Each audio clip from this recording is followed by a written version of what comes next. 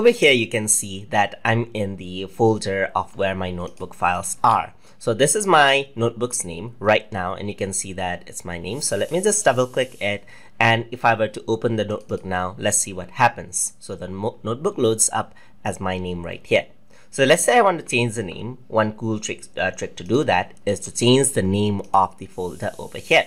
So I'm going to right click on this and I'm going to change the name. So I'm going to rename this into TutorTube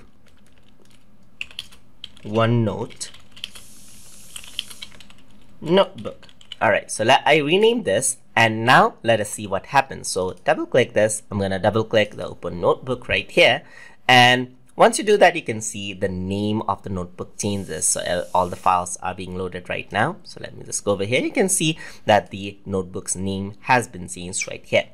Another cool way to do it is gonna go into file right here. You can also go to over here into properties and then change the name right here, but it only changes it as a temporary name. So it does not actually change the overall file name, as you can see right here. So the way to change the notebook name right here is to change the folder name. So you can go over here, change the folder name right here. So you can go to settings, properties, and then change the name here, but it only changes it temporarily. So depending on the version you're using, it might not take into effect when you reopen Notebook. So that is how you change the name of Notebook for Microsoft OneNote. So hope you guys learned something as always, and as always, please like, comment, share, and subscribe.